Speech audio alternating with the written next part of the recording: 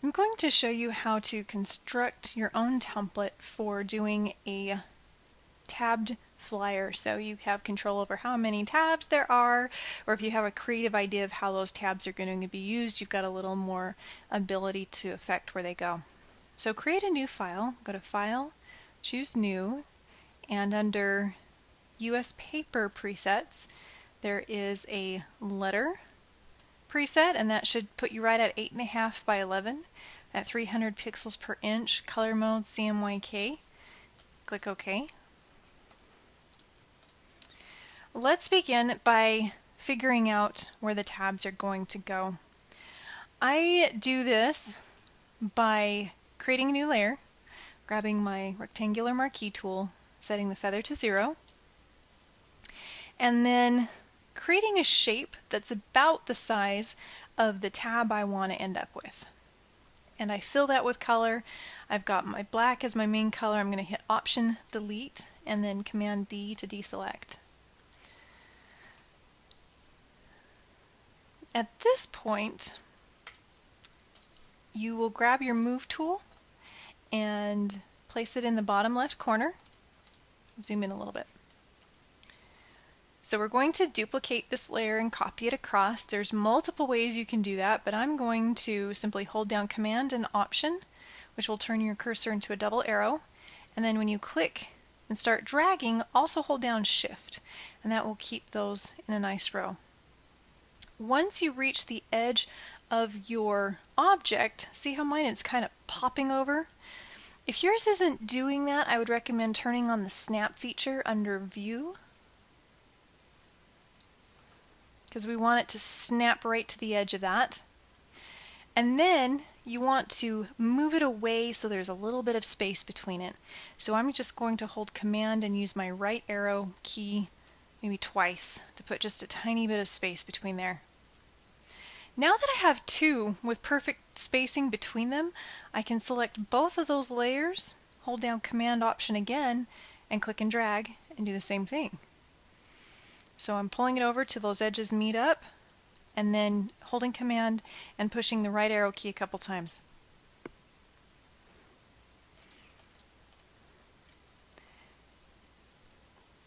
I'm just going to do that a couple more times here.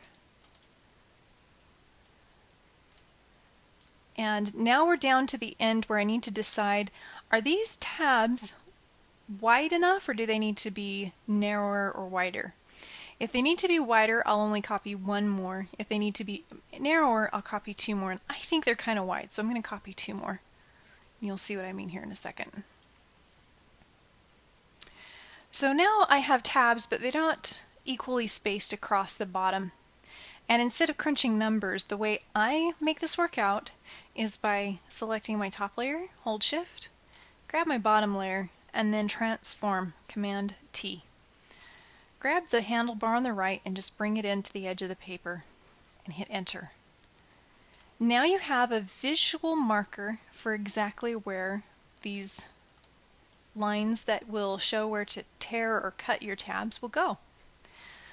Let's just flatten all of those together by right-clicking and choosing Merge Layers.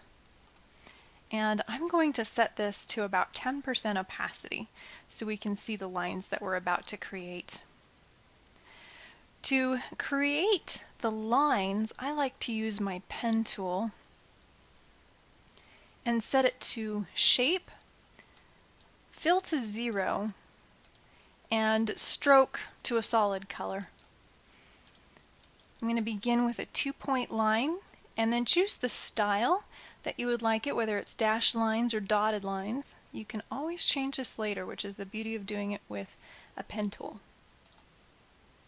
So to set your first pen tool, go to this first dividing line, click once, hold Shift, and click at the bottom. That will make a perfectly vertical line along there. Let's hold down Command and click once to get off of that path. Now that I have my line in place, I'm going to zoom in and hold Command and nudge it so that it's perfectly over that.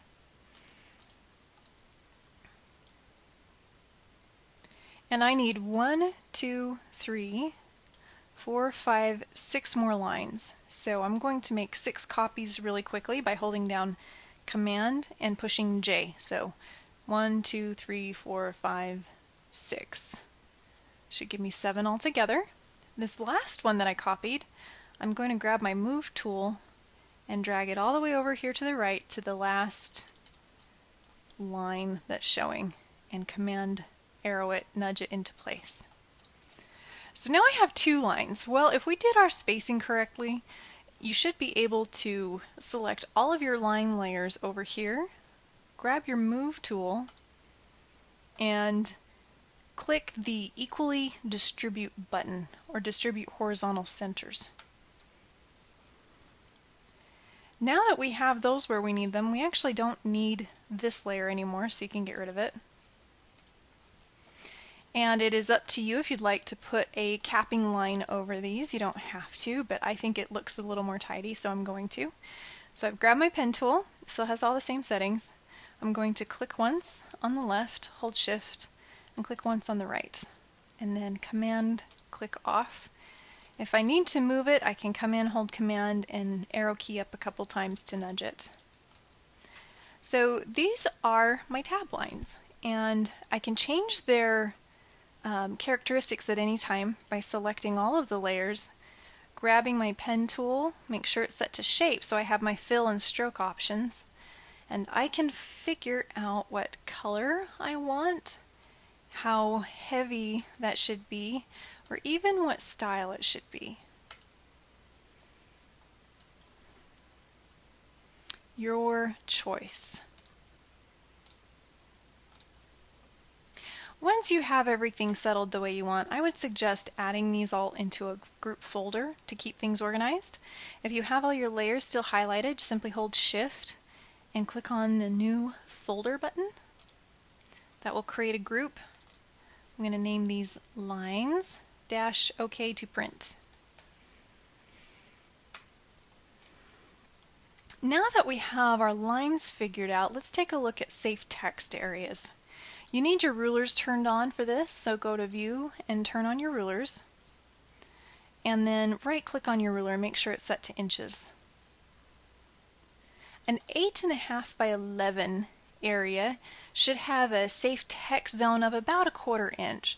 So I'm going to add guidelines indicating that 1/4 inch by clicking on one ruler and dragging over to a 1/4 inch on the side, on the top, from the right. And instead of doing this from the very bottom, I'll do it from this bottom line, because potentially all of those tabs might be pulled off and then I'm left with just a square of paper. Inside this area is the safe text zone, so any of your small informative text should not go outside of that line. You'll notice that your lines do come down over your or your guidelines come down over your lines. If that bothers you, a really simple fix is to create a template layer, grab your marquee tool, and select that area inside the safe text zone and fill it with a color to indicate your safe text area. And then you can either clear your guidelines or simply turn them off by going to View and choose Show Guides, Command semicolon. So that's the safe text area for our main area of the flyer. What about the tabs? The spacing on a tab is more similar to that of a business card because it's a small area. We would need a safe text zone that's probably about 1/8 of an inch in from each of the lines for each of these little areas. So instead of setting up, how many have we got? 1, 2, 3, 4, 5, 6, 7, 8. Instead of setting up 8 separate pieces, what I want to do is create one tab and then have the ability to copy it multiple times, and that way when I update one of them, it'll update all of them if I create it as smart objects. So here's how to go about doing that. First off, I would create what I want to go in one of these, and if it's helpful, to rotate your image while you're doing this, you can go up to Image, choose Image Rotation, and then 90 degrees counterclockwise.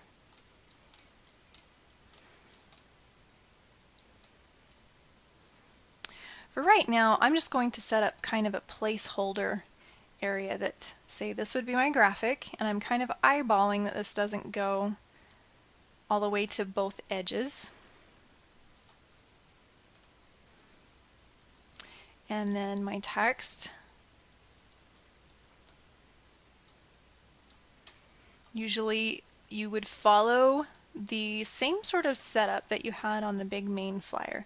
So the fonts that you used for the headline, do the same on your little tiny tab. And then in this case, we'll want to change the font to something else. And font size could be about a 9. It's useful to consult some type size suggestions. So information, this is just kind of my filler copy.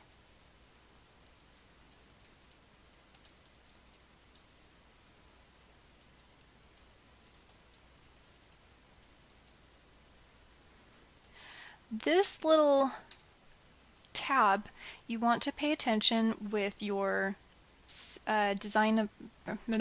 principles of design rules, such as contrast, proximity, repetition, and alignment. It's a small area, but the information will be a lot easier to understand if it's been formatted so that visually it makes sense.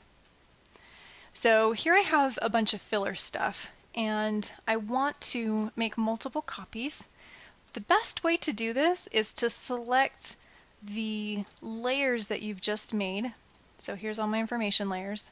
And then right click on them in your layer panel and choose Convert to Smart Object, which will change that layer so that it has a thumbnail with a little icon on it. I would then take this new smart layer and copy it through the rest of these. Now if I have my spacing done correctly, I should be able to do this exactly the same as I've done everything else. So I'm going to make 1, 2, 3, 4, 5, 6, 7 more copies. So Command J 7 times, 1, 2, 3, 4, 5, 6, 7, and then drag that last one all the way down and position it so that it looks really centered in this last box.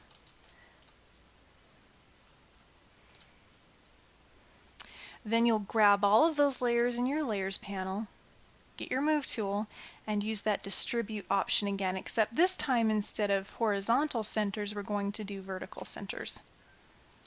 And that should plop those right smack in the middle, and if they didn't, you can always go back in and kind of move them just a little bit. You do want these to be lined up neatly so that if you pull out a guideline, all the information shares a line. Okay, but what if you wanted to change these? Now here's the beauty of using a smart object, is I don't have to change each one of these. All I have to change is one. To do that, you need to double click on the thumbnail. This will show up, you can say OK, and then here's your information. You'll notice it has a transparent background, and for me that's kind of hard to see what's going on, so I like to make a new layer and fill it with white and put it at the bottom. And this is temporary, I'll actually turn that one off before I'm done. But at this point you could change your graphics, your information, anything that you wanted to. Hide that solid layer, save it, Command S, close the window, Command W, and it will have updated all that information across each one of those objects. Let's pop back to the example. Now you can see that there's not just a white frame of space around each one of these. They have a shared graphic in the background that goes from top to bottom to both sides, and that gives it some continuity and makes it less blocky or choppy. Once you've got everything set up the way that you want it to, you can save this as a Photoshop file template. I like to typically take a last look at my layers and make sure everything is organized. So here I've got my lines. Change that back to green. Here I have my lines in a folder. I'm going to take all of my smart information and put it in a folder. And then my template information, I'm going to do a couple of things to that.